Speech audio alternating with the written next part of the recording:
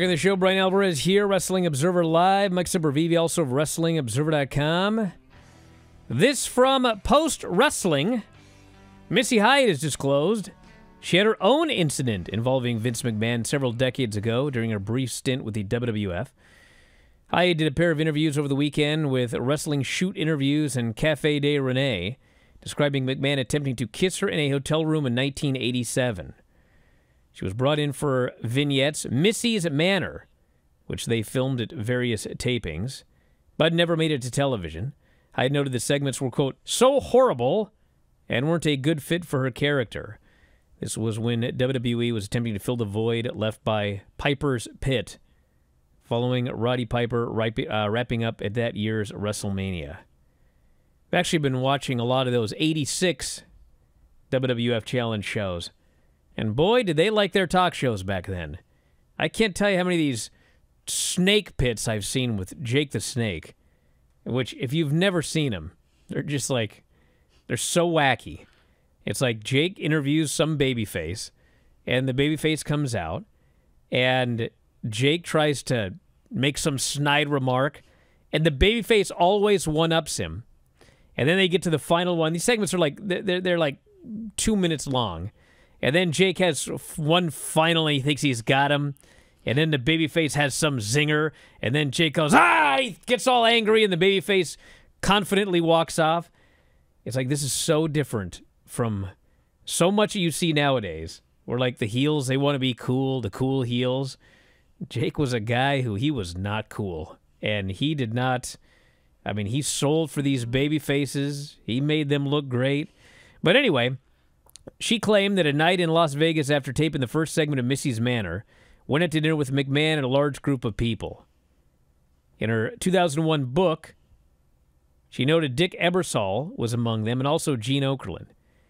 Later that night, she said, I had to push Vince out of my hotel room as he was trying to stick his tongue in my mouth. Notice she was engaged at the time to Eddie Gilbert, wasn't going to cheat on her partner. In her book, she did not disclose the incident in the hotel room, but was complimentary of McMahon during her brief tenure. The segments were March 21st in Vegas, March 22nd in Phoenix, April 23rd in Worcester, according to History of WWE. She had turned down McMahon's advance, was offered a smaller role as a featurette. Guys remember the featurettes? Yeah. Hyatt was not interested in that role and left. She stated she'd spoken. How many people listening right now remember the fact? I'll talk about them in a minute. Right. Stated she'd spoken to the lawyer of Janel Grant, offered to be a witness to describe Vince's behavior. This would have been 8 months after the allegations by Rita Chatterton. Yeah, the featurettes. I mean, listen, I've been watching all the stuff from that era, but I've been watching all of the WWF Challenge shows, and literally, you would see a featurette for 2 seconds during a 1-hour show. They would just like be coming back from commercial, and there'd be some woman, and they'd say, "It's one of the featurettes," and then like that was it. They were that was the role. Ringside valets. Yeah, to take things to and from the locker room. Yep. So that's the latest. More on Post Wrestling, if you want to check it out. But add Missy Hyatt to the list. Then we've got all of this going on in TNA, a completely different set of unfortunate circumstances. Lou D'Angeli no longer with the company. The former sign guy Dudley, he had been vice president of marketing since 2002. He'd been WWE's director of marketing, 2006 to 2010. Worked for Cirque du Soleil in the meantime. His assistant also gone. So currently, they have no marketing team, they have no live event team, and they have nothing booked after the first week of August. Everyone, Dave says, is kind of waiting. They know something's up, but they don't know exactly what. Scott D'Amore was let go, raised a lot of eyebrows. Everything we have heard is Anthem is trying to spend less. I think the situation was that whatever the losses were, they were more than Anthem was happy with to keep the #1 rated show that they have. So R.D. Evans resigned. He had been part of creative since 2019. David Sahadi resigned, or he's gone. I actually don't know what happened, but he was let go. Yeah.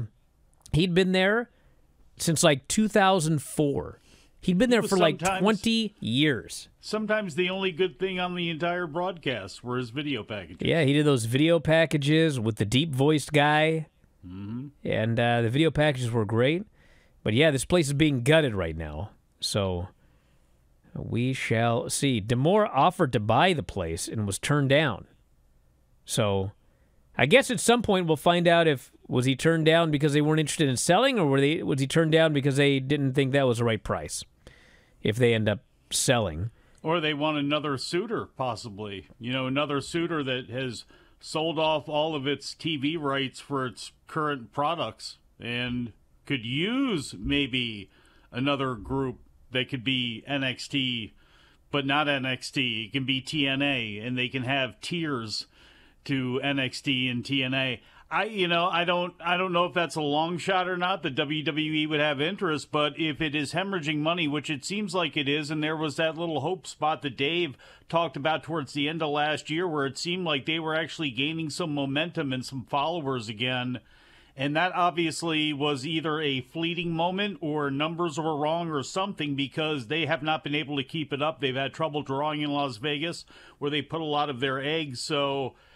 You know, if they're willing to ditch this and WWE all of a sudden now has on YouTube TV, you know, they were able to continue that carriage deal through Anthem, and they're able to actually, again, just expand their portfolio in a very unique way by, of all things, buying TNA. I mean, who knows? It's possible. I've heard far more people talk about the possibility of Tony buying TNA.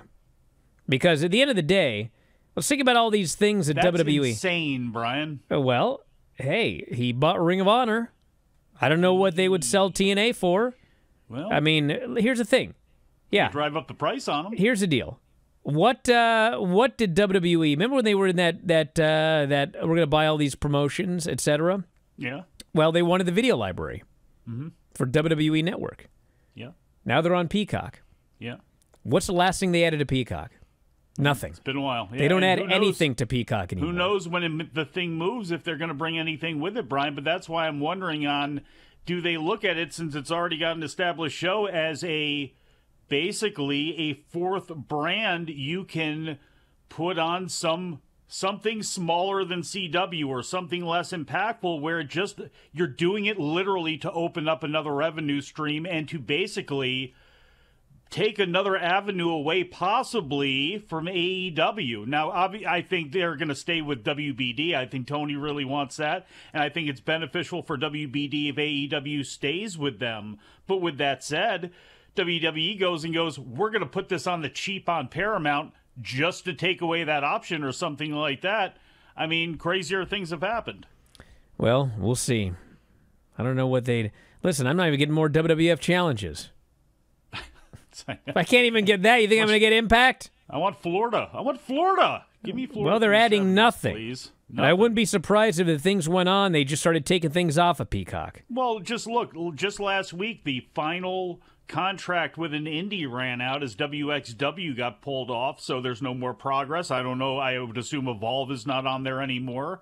They're not bothering with any of that stuff anymore, because what's been proven is, unfortunately for people like me that like history, and for people out there that wanted something different like that stuff on the site, it just doesn't put enough numbers in. It's all about premium live events, and again, if you add TNA to that, I'm not saying that it would be a great benefit, but I'm sure they would figure out a way to trump it up during press releases and trying to sell the thing. Hey, if you love this clip, have I got a deal for you? WrestlingObserver.com. Do you have a commute? Do you work out at the gym? Do you like listening to audio on your headphones or your earbuds or whatever the kids use today? Well, WrestlingObserver.com will give you all the audio you'll ever need in your life. Over 15,000 audio shows. Every audio show that we have ever done, dating back to 2005, is available for subscribers at WrestlingObserver.com.